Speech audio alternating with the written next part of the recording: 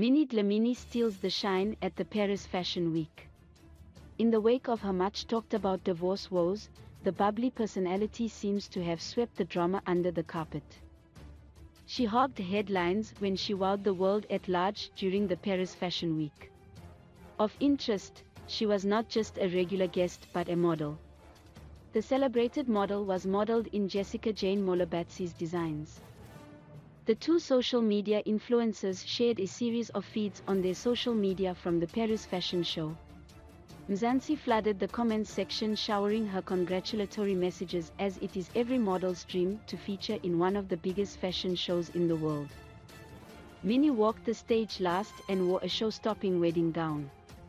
The dress was a traditional white gown, accompanied by an elegant headpiece fit for a blushing African bride.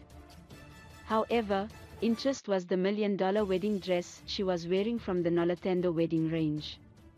The Nolathando range is inspired by cultural cohesiveness and embodies the past, present, and cultural differences. No doubt the fashion show adds a lot of weight to Minnie's resume. Jessica Molebatsi's interracial marriage opened her to wider prospects as a designer. She started designing traditional wedding gowns that are Xhosa-inspired. Walking at the Paris Fashion Week stages is a dream sought after by many.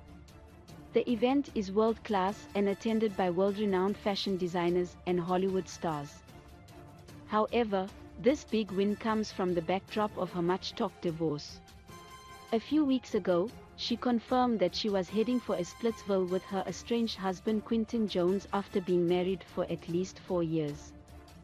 Minnie and Quinton Jones' divorce came as a shocker despite sharing the couple's goals and serving the couple's goals.